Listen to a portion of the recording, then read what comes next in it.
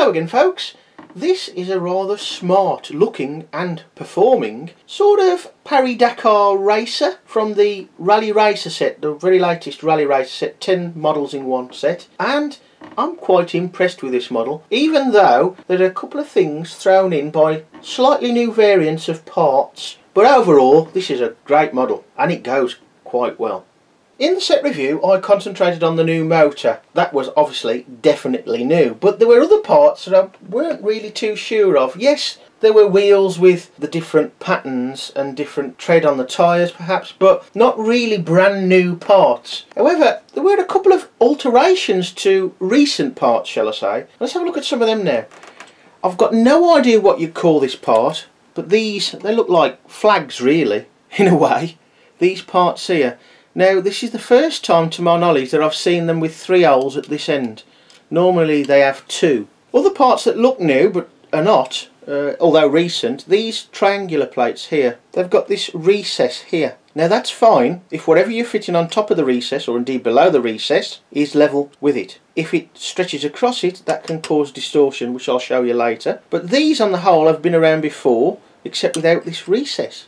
Going round to the rear, as I said, the wheels and the tyres are perhaps different but not really brand new. These flat plates do seem to be a new part, and this sort of triangle with the nose cut off, or trunnion you might say, that, I think that's pretty new.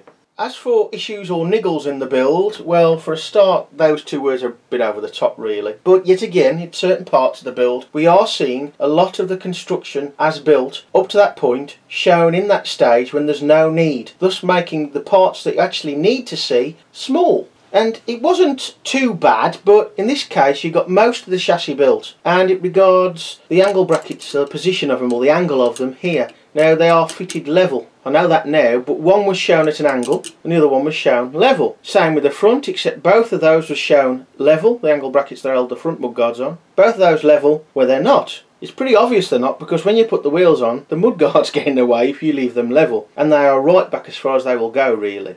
Now you might not be able to see this very easily because it's very awkward to video this now the model's built, but if you go on the MeccanoZone.com forum you'll see some still images. But several of the parts, the plastic ones, have mouldings to hold the nuts. Now you might not think that's new, and it's not. It's been around about 3 years now since the Meccano's come out. This one here has stressed a little as it's been tightened, but got away with it. Behind the front axle though, which you can't see, just behind there there's a nut, and that one didn't come near enough to the moulding at all to be gripped. Now the idea I suppose behind this moulding is it speeds up the builds. You don't need much spanner work, or so much spanner work. Of course this wasn't an issue because I just used the spanner, which you could get at all of these nuts just about to use the spanner, but from a part that I'm guessing has been designed to speed up the builds by not having to use the spanner, that is not very good, but it is also only the first time I've had the issue. There's a couple of places where you get a slight bending of a part, slightly deformed, and it is very slightly, where you layer parts, which is normal, but I'll just point them out. Anywhere you layer parts, unless it's evened up at the other end. Here for example, you've got a narrow strip underneath, a narrow strip on top, but nothing at this end, so there's a slight pull in there. Another one is here, with these angle brackets across this new recess. There's a little bit of a gap whilst it crosses that recess, so it pulls it down a bit, so you might find it a little bit dished when you take that apart. Now this is the worst bit about the build. Having said that, so far it doesn't seem to have proved to be much of an issue, and that is fixing the wheels to the rear axle. Oddly, these days they have used these little triangular shaped push on, I don't know what you call them, clips. Now they've been around for years, and they do grip better generally than the rubber grommets, certainly better than the small ones. But as you can see, the axle is, well, let's be kind, let's say it's only just long enough. To do it and fit it evenly, you have to use the Allen driver that you get with the set and push it in slightly, even it up both sides.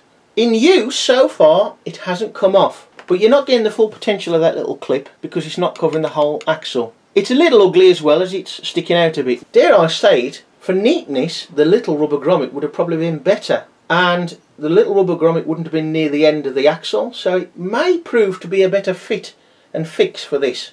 Conversely, the front axle is too long. Now, I suppose you could adjust the spacers once you've got a few spare parts, but of course we're looking at this from the set build, not what you can do it with extra parts, or indeed taking away parts. Ideally, I suppose, wouldn't perhaps have such a good look to the model because it'd look a bit narrow, the wheels would. You've only got to shorten the rear axle spacers slightly and stick out the ones on the front slightly. It doesn't look very good on the front, but it does the job fine. The rear, it may fall apart in use, although it hasn't yet, not really that much, because of lack of space really. The rear, one of the wheels did come off when I was carrying it home, which was in a plastic bag, you know, banging around, so I ain't going to knock it for that. I think you'll agree that this model is quite a good looking model from most angles. If I was picky, I'd have had a metal flexible plate for the roof. This one, you might be able to see it's slightly curved or dished. I think the metal one would have been better, and indeed they have done that. For example, in the recent excavator set, they've done that. They've put a metal roof in there.